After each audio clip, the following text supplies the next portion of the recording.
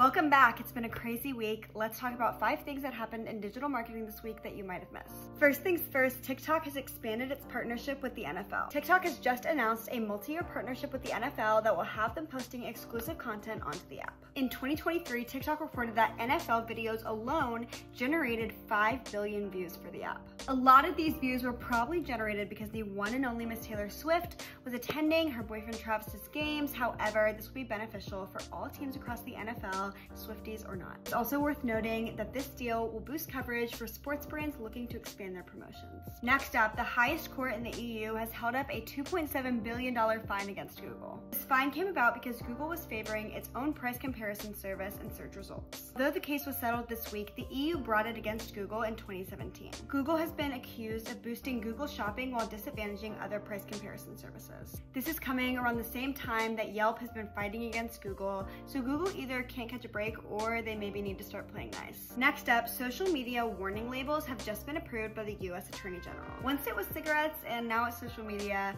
these warning labels are going to be placed on different social media platforms warning against its dangers to children. Attorney generals are saying that this is a reaction to the mental health crisis among young people in America. They're pointing to evidence of warning labels on tobacco products and how they can increase awareness and change behavior. Though some are skeptical, it's now up to Congress to decide if this will be an effective strategy. Snapchat is at risk of being banned in New Mexico after a recent lawsuit. Attorney General Torres of New Mexico is claiming that Snapchat has failed to protect its young users. He claims that through Snapchat, children have been exposed to sextortion, sexual exploitation, and harm. Torres also claims that Snapchat creates an environment where children are vulnerable and easily targeted. As a result of this lawsuit, Snapchat could face major penalties or at worst, a ban in the state. Last up today, YouTube has developed a new technology to detect AI deepfakes. This comes as a relief to a lot of people, especially publishers, creators, artists, and public figures in general. This technology will notify publishers or creators when their face or voice is being used in another clip. As we know, deepfake has been a major red flag in this new age of technology, and artists, politicians, and creators alike have all fell victim